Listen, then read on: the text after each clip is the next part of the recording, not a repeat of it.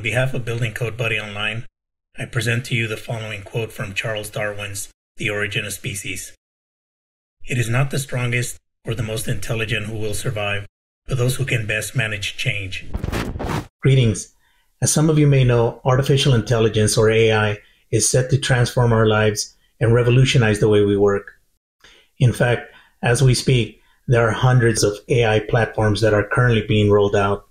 Now, having said that, if you have read through legal jargon that is commonly found in contracts, agreements, laws, regulations, and similar documents, then you may agree that those can be confusing, as fortunately there is a Legalese Decoder that translates confusing legal language into plain and easy to understand language that pretty much anyone can comprehend.